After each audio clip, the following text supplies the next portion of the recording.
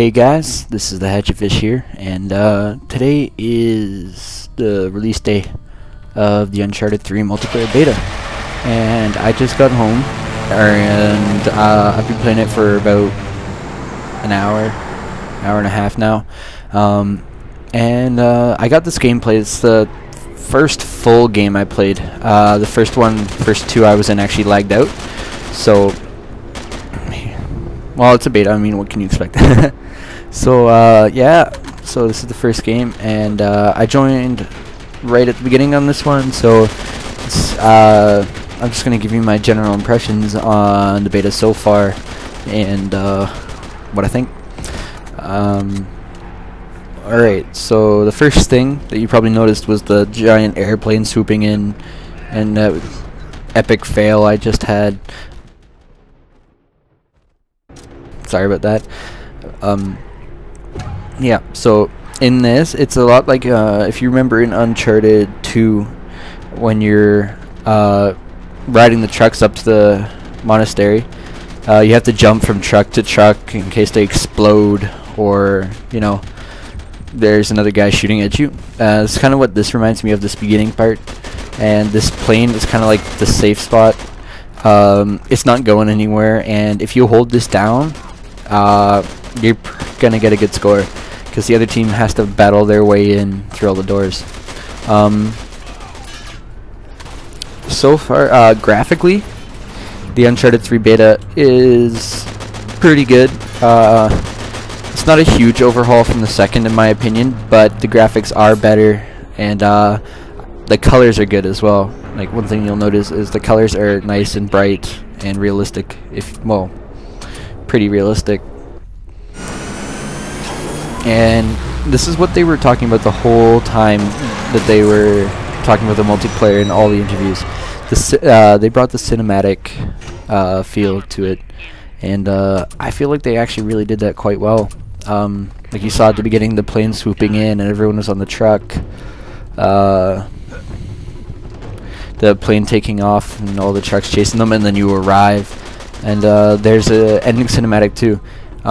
They're not the first ones to do this. Guerrilla Games did it first with Killzone 3. Correct me if I'm wrong. I don't actually know when the first one was, and I hate that gun with a vengeance. I think they should make that a medal kickback for like 20 medals instead. Which reminds me, let me go over everything that's new in this compared to Uncharted 2. Mind you, I really only played Uncharted 2 for about 3 hours overall, and that was just yesterday. Borrowed it from TheHatchetFish. Alright, so the boosters are back, but they're a lot better this time. You unlock the ability to purchase them as you level up, and I only have one booster in this game because you start off with 10 grand, which is how much the booster costs. The first one I'm using is Come Here, which is, it shows you the person that killed you last if they're within a certain range of you, so you can go for that retaliation medal.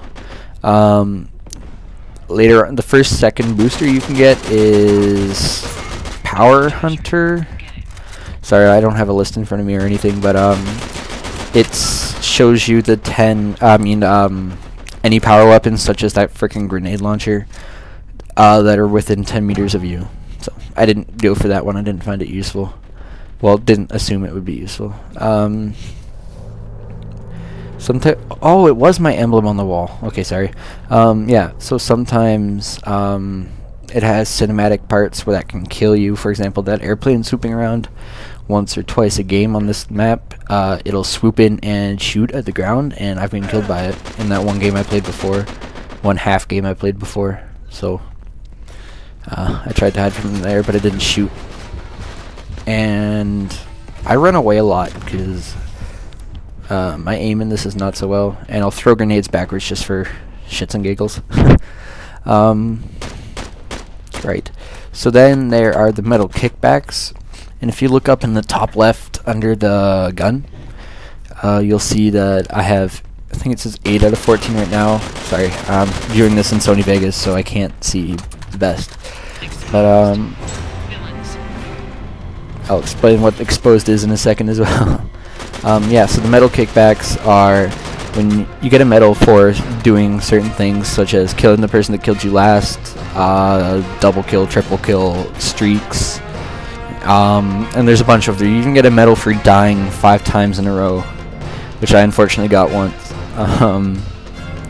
Yeah, so the first medal kickback you can use is RPG, which I find very useful. I've got another gameplay that I might commentate later in the week, unless I get a better one, where I use it to save my life. It's a lot of fun to just whip out an RPG from nowhere on some fool that's chasing you and kill him with a giant fiery explosion. Right, what else is there to do? Right, that music changed, and if you look up by the score, you see the time counting down. That's a power play, and basically what it does is a team that's losing gets a certain advantage over the winning team for a set amount of time, such as that one was exposed, which which shows them exactly where you are. Like, your name will show up above your head, and they'll be able to see you where you're moving, which really pisses me off. But you know, it is balancing. It's not game breaking as much as you would think it is. It's actually really fun to be on the winning team, because sometimes the teams are just terrible. So, see, and there they got another power play. Sometimes they happen really quickly together, which I think they need to change. They need to spread it out more, because they just got exposed and then they got double damage really soon after. But no, it's alright. I've benefited from double damage once. The game after this got a nice feed, but there's another really messed up power play which I hate.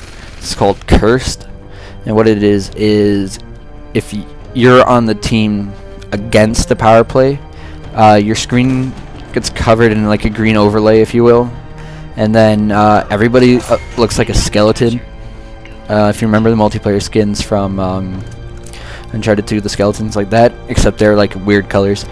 And you can't tell if it's a friend or an enemy, and if you shoot them at all, if it's a friend, they die. So it's really kind of a piss off. And what you see there is one of the beta's mini glitches. People that have left the game, it doesn't look like they've left it, and they're just chilling there, and you pump your whole clip into them, and they're not actually there, and someone just comes around and punches you in the face. So there's one thing they need to fix. And another thing they need to fix is I found that there's no host migration. I don't know what Sunday Stroll is. The no host migration is really kind of annoying, and this is also as well. I want to pick up that treasure because there's good stuff in there. Sometimes there's a rare treasures you can pick up, or you can pick up like 3 medals, so you get that added to your medal total for your kickback. I have another gameplay with the medals. I mean treasures. No, medals. Sorry. It's really late, and I had a rugby practice today. Okay, so talked about the boosters, talked about the medal kickbacks, and I talked about the power plays. Treasures. In the game, sometimes when you kill an enemy, they'll drop a treasure, and what that is if you pick it up, it's part of a set. And if you complete the set, you get a new customizable item for your character. Like Sully's got a fedora, and you need to collect all 3 parts of the knowledgeable gentleman set. I don't have any of those yet, but I want it. And there are 3 categories, and the rarer ones will get you the cooler stuff. And this is the end of the game, actually. That went really quick. I got a nice double feed with the overpowered hammer, and I kick Drake in the face, and then there's 2 more Drakes chilling outside. So this game's, it's an average game. It's not a beastly game, but I didn't want to throw in the game that didn't I had a better game, but it didn't have the cinematic parts into it, so I didn't want to post that up, because the cinematic parts are really cool. I finished that game 12 kills, 5 deaths, and 3 assists. And this is the screen you get after the game. It shows you your cash earned, and if you scroll down this statistics with your accuracy and all your kills, and that's your progression to the next level of that booster. So I'm TheHatchetFish once again, and if you like this video or want to see more Uncharted 3, I'll be doing a lot of that soon. Please comment, rate, and subscribe, and I'll see you next time.